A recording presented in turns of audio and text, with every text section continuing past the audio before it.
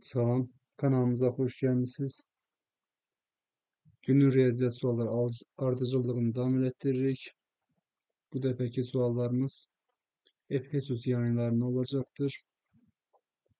Ve ilk sualımızdan başlayalım. Birinci ve ikinci suallar gördüğünüz gibi birbirine okşar suallardır. İfadesinin kıymetini tapın der.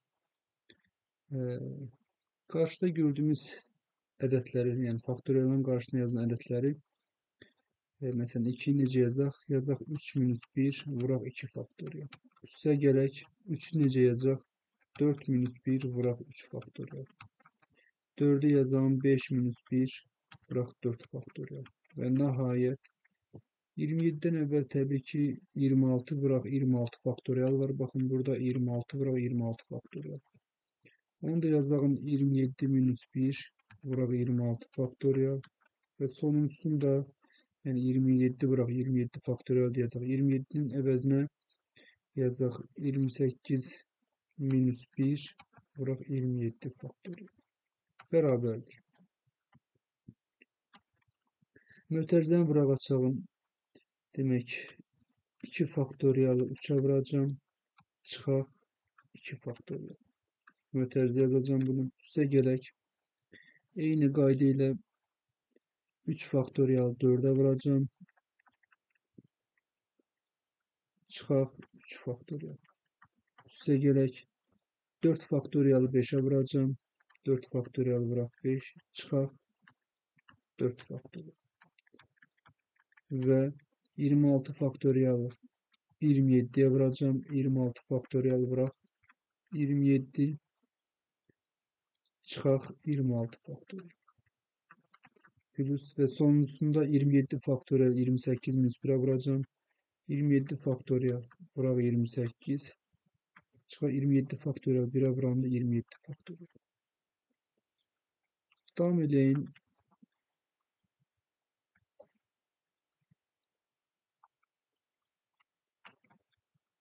2 faktorial 3'e vuranda biliriz ki 3 faktorial edilir. Çıxaq 2 faktorial. Üstə gələk 3 faktorial 4'e vuranda 4 faktorial edilir. Çıxaq 3 faktorial. 4 faktorialı 5'e vuranda 5 faktorial edilir. Çıxaq 4 faktorial. Və nəhayət 26 faktorial 27'ye vuranda 27 faktorial edilir. Çıxaq 26 faktorial. Üstə gələk bu da 28 faktorial çıxaq 27 faktorial. Mötərizənin için sadələşsək görərsiniz ki, baxın, müsbət 3 faktorial ilə mənfi 3 faktorial islah gedir. Müsbət 4 faktorial ilə mənfi 4 faktorial islah gedir. Müsbət 5 faktorial ilə buradakı müsbət 5 faktorial islah gedəcək. Mənfi 26 faktorial ilə qarşıda bir müsbət 26 faktorial islah gedəcək. 27 faktorial ilə mənfi 27 faktorial islah gedəcək. Və diqqətlə baxsaq, sonunda en sondaki faktorial 28 faktorial çıxaq. En karşıdaki faktorial da mənfi 2 faktorial kalacaktır. O da beraberdir. 28 faktorial çıxaq 2. 2 faktorialın qiymətini bilirik. Belə doğrucamız oldu. Dibend. Eyni qayda ilə bu bir misala diqqət edin.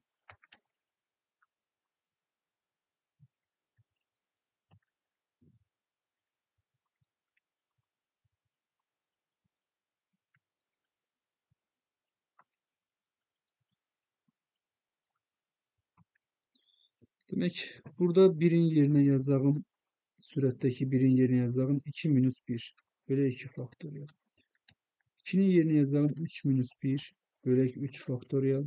3'ün yerine yazalım. 4 minus 1 bölü 4 faktorial. Tabii ki burada növbəti ne gelir? 5 4 bölək daha doğrusu 4 bölək 5 faktorial gelir. Öyle mi? 4'ün yerine yazalım. 5 minus 1 bölü 5 faktorial. Üstə gələk. Burada 19 ve 20 faktöriyelden evvel ne var? 18 bölek 19 faktöriyel. 18'in yerine yazalım. 19 minus 1 bölek 19 faktöriyel. Ve nihayet sonuncusu 19'un yerine yazalım. 20 çıxaq 1 bölek 20 faktöriyel. Ve bir kesri 2 kesre parçalıyor. 2 bölek 2 faktöriyel minus 1 bölek 2 faktöriyel. Üstə gələk 3 bölək 3 faktorial minus 1 bölü 3 faktöriyel. Üste gelək 4 bölək 4 faktöriyel minus 1 bölü 4 faktöriyel. 5 bölək 5 faktöriyel minus 1 bölü 5 faktöriyel.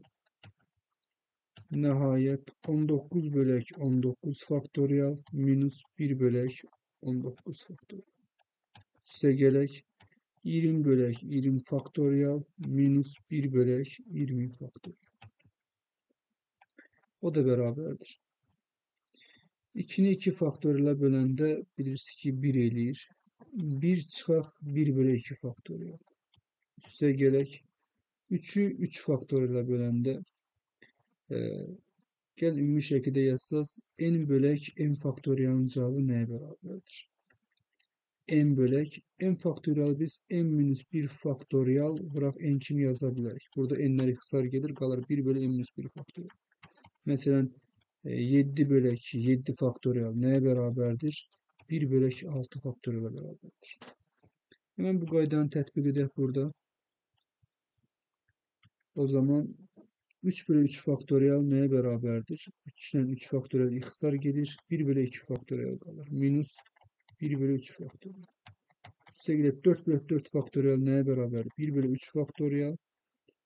4 ile 4 faktöriyel ixtisar gelir. Minus 1 bölü 4 faktöriyel. 5 bölü 5 faktöriyel neye beraberdir?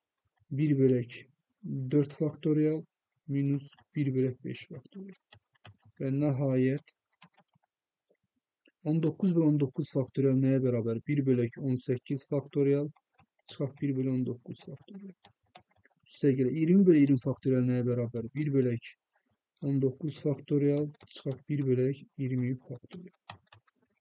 Oxşar ədədləri islah eləsək, mənfi 1 bölü 2 faktöriyel, müsbət 1 bölü 2 faktöriyel islah olunur. Mənfi 1 bölü 3 faktöriyel, müsbət 1 bölü 3 faktöriyel islah olunur və diqqətlə baxsaq, hamısı bunların islah geçecek. 1 bölü 18 faktöriyel karşıdaki mənfi 1 bölü 18 faktöriyel islah gelir. Mənfi 1 bölü 19 faktöriyel da müsbət 1 bölü 19 faktöriyel islah gelir.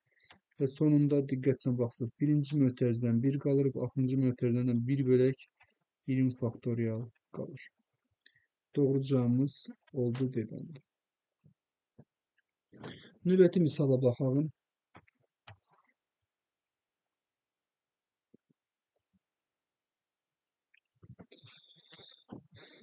Nedir misalda?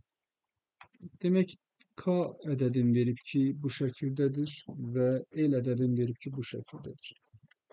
Sonra deyir ki aşağıdakilerden hansı L'e beraberdir?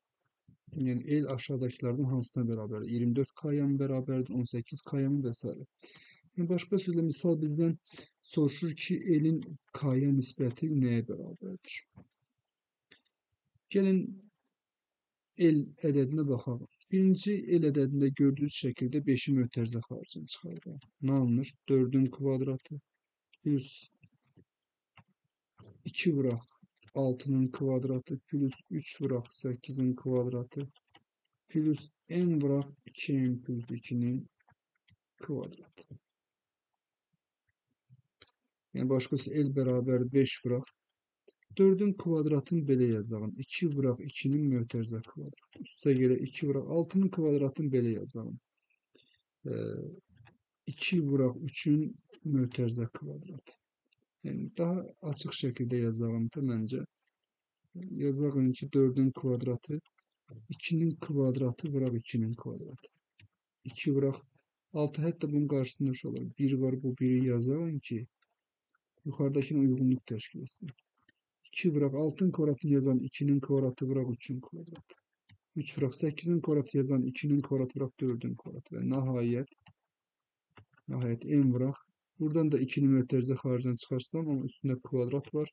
2'nin kvadratı bir de n plus 1'in kvadratı olur. Ve indi de gəlin mötərizənin içərisindən 2'nin kvadratı mötərizə xaricdən çıxardım. Görün nə qalır mötərizənin içərisində. Birincidən qalır 1 vuraq 2'nin kvadratı. Üstə gələk. İkincidə qalır 2 vuraq 3'ün kvadratı. Üstə gələk. Buradan 2'nin kvadratını çıxardırsınız. 3 vuraq 4'ün kvadratı. Ve nihayet buradan da 2'nin kvadratını çıkarsanız n vuraq n plus 1'in kvadratı.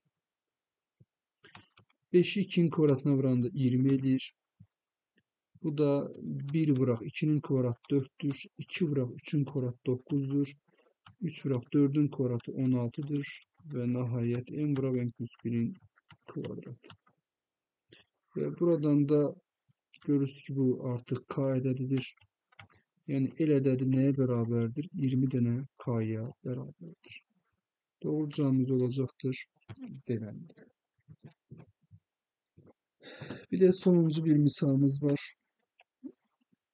O misalın da həlinə bir fikir yürüdəyin.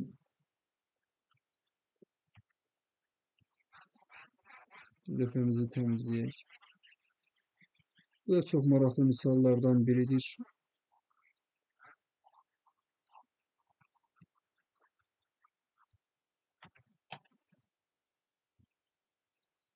Demek deyir ki, A ədədi müsbət ədəddir. Müsbət tam ədəddir, yəni natural ədəddir. A minus 4 bölək A plus 6 kəsirinin 6 misli A minus 4 bölək A plus 6 kəsirinin 6 misli müsbət tam ədəddir. İşte müsbət tək ədəddir. Yəni bunun cavabı necə ədəddir? Tək ədəddir. A'nın alabileceği kıymetlerin cemini tapın. A'nın alabileceği kıymetlerin cemini soruşur. Əvvəlcə 6 bırak 6'ın sürətə vursam 6A minus 24 bölək A plus 6 alır. Və biz gəlin bu kəsri iki kəsrin cəmi şəklində yazalım. Bunun üçün ya 6A minus 24 A plus 6'ya çok ədlə bölmə qaydasından istifadə etməlisiniz. Ya da ki qaydalardan da biri məxrəci olduğu kimi saxlayıb məxrəcdəki ifadəni sürətdə A'nın yerinə yazalım. 6 bıraq mörtəzə şəklində A'nın yerinə A plus 6 yazalım. Və nəticəmizin minus 24 alınması üçün sürətdə müsbət 36 varsa burada mənfi 60 yazmalıyıq ki, müsbət 36 mənfi 60'dan mənfi 24 qalsın. Və davam edək, parçalayaq. 6 bıraq A plus 6'dan A plus 6'ya böləndə 6 qalır. Minus 60 bölək A plus 6. Nəticə necə ədəd olmalıdır? Nəticə tək ədəd olmalıdır. Təbii ki, görürsünüz ki, 6 cüt ədəddir. O zaman cüt ədəddən biz tək ədəd çıxanda nəticəsi tək eləyir. Başqa sözlə 60 bölək A plus 6 ədədi tək ədəd olmalıdır. Təbii ki, bu gördüyünüz kəsrin sürəti cüt ədəddir. Cüt ədədi tək ədədə bölsəm tək ədəd alınmaz. Çünki əgər cütü təkə bölsəm tək alınması üçün bu demək ki, təki təkə vuranda cüt eləyir. Bu da yanlışdır. Başqa sözlə mütləq şəkildə məxrəcimiz cüt ədədlər olmalıdır. Məxrəcdə gördüyünüz bu A plus 6 ədədləri nə olmalıdır? Cüt ədədlər olmalıdır. Təbii ki, bütün cüt ədədləri bir-birinə bölündə cüt ədəd olmaya da bilər. Məsələn, nümunə olaraq göstərsəm 8'i 2'ye böləndə cütü cütə bölündə cüt eləyir, amma 8'i 8'e böləndə 1 eləyir. Yəni cütü cütə böləndə tək eləyir. Əsas odur ki, biz burada A plus 6'ın dəqiq olaraq cüt ədəd olduğunu bilirik. Və A plus 6'nı 60'ın natural bölənlərin hamısını bərabərləşdirməyib A'nı tapmayacaq. Bu bizim vaxtımızı alır. Bunun üçün A plus 6'nı 60'ın yalnız cüt bölənlərinə bərabərləşdirəcək. A plus 6'ın cüt bölənləri A plus 6 bərabər 60'ın cüt bölənləri 2'dir. A plus 6 bərabərdir 4'dür. A plus 6 bərabərdir 6'dır. A plus 6 bərabərdir 10'dur. A plus 6 bərabərdir 12'dir. A plus 6 bərabərdir 20, 30 və həmçinin A plus 6 bərabərdir 60. Burada məsəl üçün istəsəz belə də yanaşa bilərsiniz. A mənfi 4 eləyir. Mənfi 4'ü burada A'nın müsbət verdiyinə görə götürməyə bilərsiniz. Amma digər tərəfdən mənfi 4'ün götürməmə səbəbi də belədir. A plus 6 2'dir. Məxrəc 2'dirsə 62 bölündə 30 eləyir. 30 cüt ədəddir. O zaman bunu götürmürəm. Baxın, A plus 6'ya 4 yazanda 15, 60 bölək 4, 15 eləyir. Demək tək ədəd eləyir. Götürə bilərəm, amma A bərabər mənfi 2'dir və mənfi ədəd A ədədi mənfi ədəd ola bilməz. Ona görə götürmürəm. Baxın, A plus 6'nın yerinə 6 yazanda 60 bölü 6 10 eləyir. 10 tək ədəd deyil. O zaman bunu götürmürəm. A plus 6'nın əvəzinə 10 yazsam 60 bölü 10 6 edir. 6 tək ədəd deyil. Baxın bunu da götürmürəm.